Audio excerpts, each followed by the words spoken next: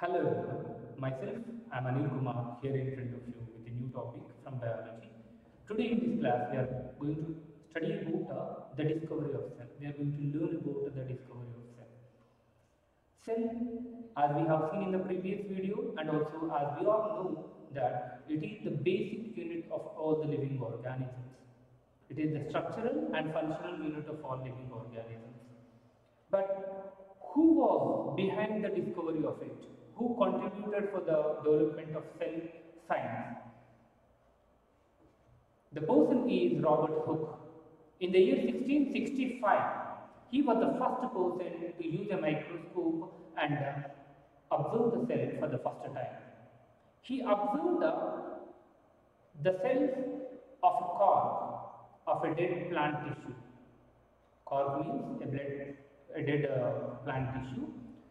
So he observed them, and when he observed them, they looked like small compartments, small rooms, and he named them as cell. Actually, the word cell comes from a Latin word which means cellula. Cellula means a closed room. Cellula means a closed room. So from that word, he has named it as cell. In English, we call it as cell. So he was the first person to observe the cell, and whatever the cells that he observed were the dead cells, not the living cells. He observed the cells of a dead plant cork. And after him, the next person who contributed for the development of cell science is Anton van Leeuwenhoek. Anton van Leeuwenhoek, who plays a very crucial role who played a very crucial role in the study of cells. He was the first person to observe the living cells. He observed the pond water, he observed the teeth scratchings, he observed the bacteria that is present in the mouth, he observed various things. So he observed the microorganisms. He is the one who disclosed the world of microbiology to the world. He is the one who said that many other living organisms exist in the world which cannot be seen by the naked eye. Anton van Leeuwenhoek, with the help of a simple microscope, he was able to see various kind of bacteria, various kinds of cells in various living organisms. And then comes the next two great scientists, Matthias Kleuden and Theodor Schwann. Matthias Kleuden and Theodor Schwann. So these two people, Matthias Kleuden, who is a botanist, and Theodor Schwann, who is a zoologist. These people initially they worked separately, but later on they worked as a unit and they propagated a cell theory. They introduced a cell theory with their findings. What does that mean? According to their theory, they say that all living organisms are made up of cells.